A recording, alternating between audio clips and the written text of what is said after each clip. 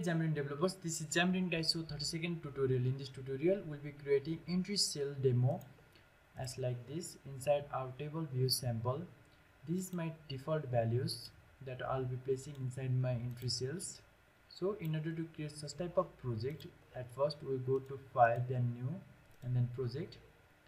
Here we'll be basically dealing about cross-platform as we are writing code for both Android as well as iOS. So I'll select that cross-platform app, and then we have to give same name as table view sample and click on OK. After that, you can select any project, that is your portable as well as shared project. In Xamarin Forms, whatever you code goes to your root project because it applies to all projects.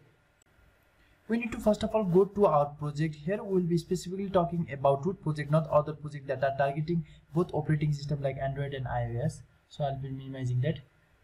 At first we will create a new page as entry cell demo inside our Xamarin Forms content page, and then give a same name as entry cell demo and click on add. Your main page is a placeholder which contains the page that is entry cell demo to be loaded at first when our app gets started. Now let us go to our design part of entry cell demo. Here my background image is inside my drawable folder of both Android as well as iOS. After that, we have to place some content inside our content page, that is our table view, and then we have already discussed about table view in previous sessions. Now let us give a table selection title as keyboard, and then entry cell label as default, then placeholder also as a default. At first entry cell will be represented in the form of default value, and then entry cell will be represented in the form of chat, then keyword will be chart, and then entry cell should be represented in email format. As placeholder I'll be giving it as something @xamarin.com, and then keyword as email. Again, for our entry cell I have to represent it as numeric.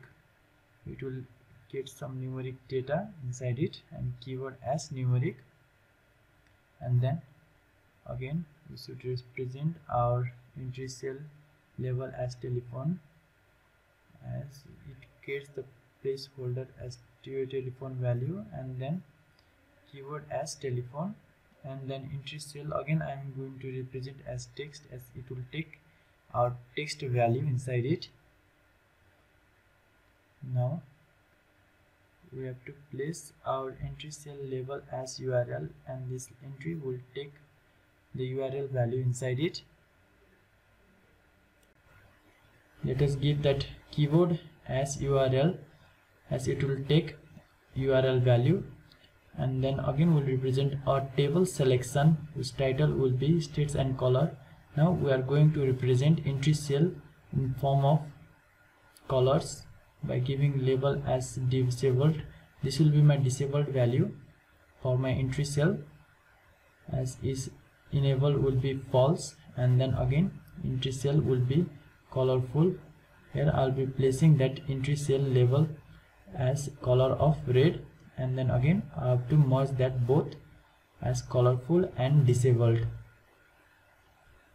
and then placing that placeholder name as false, and then label color as blue. That's all.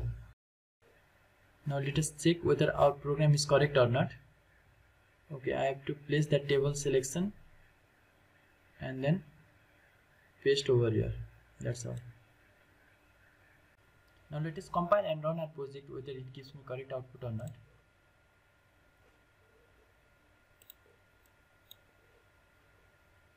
Okay,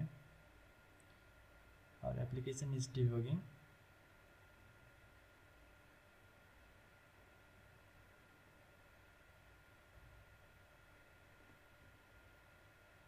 Okay, we got our expected output. Here I can add a telephonic value as numbers, then text any inside my entry cell, and then this is my disabled value, and this is my colorful plus disabled entry. Then this is my colorful entry cell. Here I can add anything inside my colorful entry cell, and then this is my default value where I can add anything inside my entry cell. That's all for now. Thank you guys, thanks for watching. Keep in touch for next tutorials.